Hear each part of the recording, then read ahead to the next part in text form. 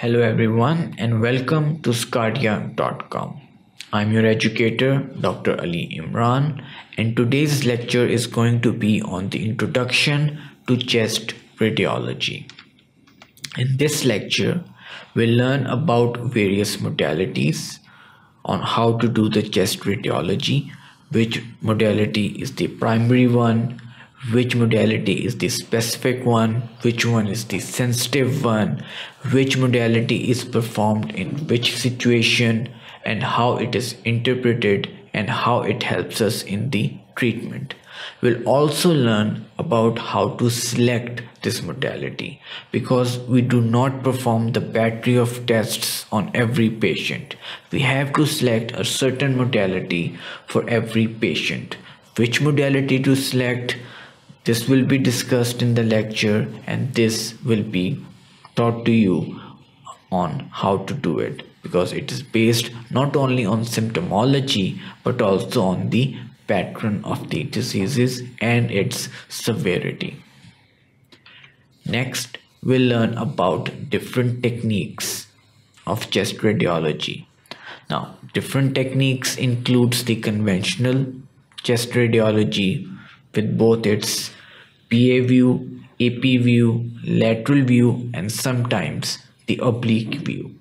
How these techniques are performed, what is considered a correct X-ray, what is considered an incorrect one, how it should be done, how it should be performed, how it should be inferred, and how it should be exposed.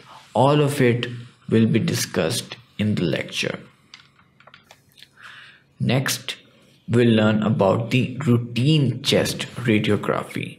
That what is the chest radiography that is routinely done, and that is the PA view. We'll learn the PA view in very detail, learn all about the viscera, all the organs, especially the heart, the lungs, and the mediastinum.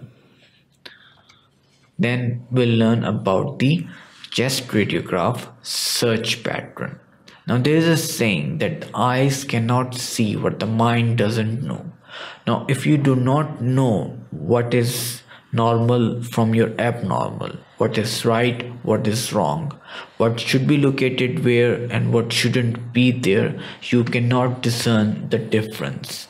And this is what will be taught in that lecture.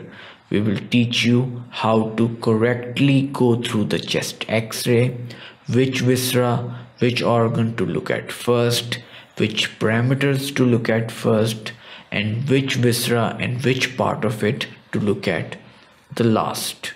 We'll also learn how this order goes, how you can even modify it according to the needs of the patient and the severity of the disease.